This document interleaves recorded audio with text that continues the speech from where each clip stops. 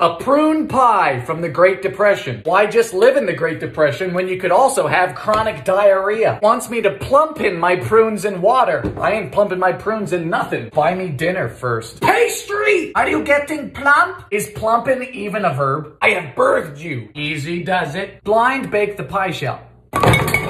That was distasteful. It looks like a failed grave robbery. Crust complete. Fire! Sugar. Prunes. Smells like botulism. It's 10 p.m. and I'm boiling prunes in my kitchen. Walnut ain't gonna save this recipe, sweetie. Beat egg whites. How many?